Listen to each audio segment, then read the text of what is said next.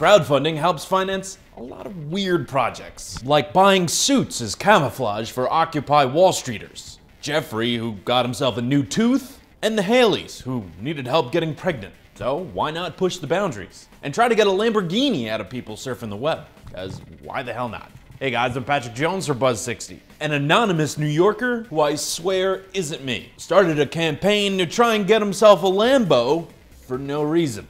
You can go to his site and donate whatever you'd like to contribute to the effort. I would just avoid meeting eyes with a homeless person that day. He does say, though, that any leftover money will go to a charity.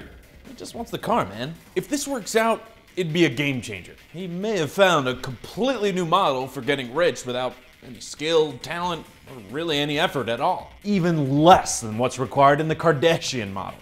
Buzz60, now you know, pass it on.